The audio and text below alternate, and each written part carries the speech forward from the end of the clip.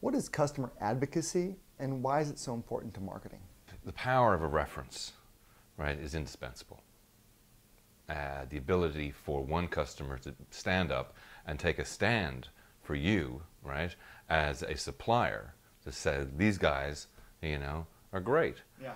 You can't put a price on that from a marketing perspective. Okay. And so customer advocacy, right, where customers are advocating for you, is ultimately a great place to be. I think there's more. I think there are things that go beyond advocacy, like building trust is critical. Obviously, you don't have advocacy unless they trust you. Sure. But I think that's a big part of what customer advocacy is about, is really making sure that customers, you know, are delighted with your product and in fact they're prepared to take a stand for you. Yeah.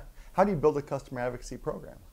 You take care of customers, you know, and you take care of customers obviously in the good times and also in the bad times. And I've spent a fair amount of my career working with great service organizations who do it very well. And I've also spent time with many companies who do it very badly. Right. And so you know the difference. And we know the difference ourselves in terms of when we get great service versus when we get ignored. Yeah. And so to that extent, I think I know that feeling. And that's the type of company that I want to work for. Yeah. Really people who want to take care of customers.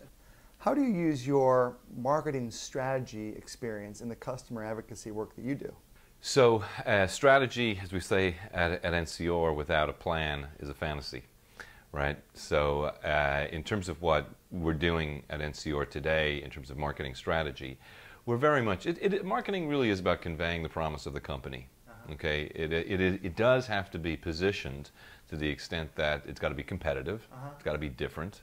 Yeah. In our market in particular, right, we have very slow growth. Yeah. And we're anticipating next year perhaps 2 or 3% growth, and that's actually fighting, you know, what we would call erosion, where customers come in and request deep discounts, and you know, we have to compete, right, for renewing business. So to that extent, you know, having a very powerful offer is fundamental, right? I think what happens is that companies don't articulate a powerful message, and then they get into the business of spin, and people can read through that very quickly. And then how does that connect to customer advocacy? Customer advocacy ultimately is about, you know, finding those customers that will in fact provide a testimonial, and then linking them to the marketing organization so that we can take advantage of those. Yeah.